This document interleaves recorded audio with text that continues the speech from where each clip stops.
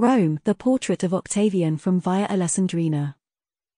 The traits of this head betray the known character of Octavian's official portraits common between 44 BC, the year of Caesar's murder, and 27 BC, when he got the title of Augustus.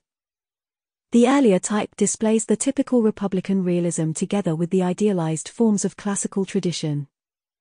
This type shows the expressionism of Hellenistic origin which was common in Rome at the time.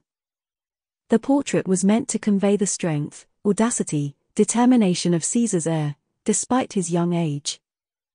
The piece from Via Alessandrina belongs to the type created between 40 and 38 BC, known as the Actium type, from the Battle of Actium, where Antony was defeated in 31 BC, or Alcudia.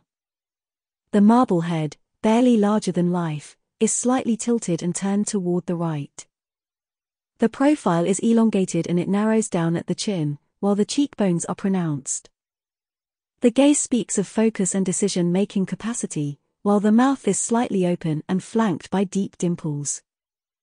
The arrangement of the hair locks is essential to define the portrait type of the princeps. In this case the locks on the forehead form a pincer shape on the right, while on the left a dovetail motif is visible. Other random locks are in the middle.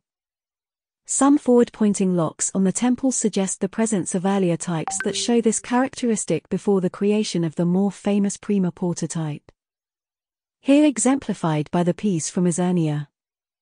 On the back, the locks are arranged on several rows. The unfinished appearance suggests a frontal final placement of the sculpture.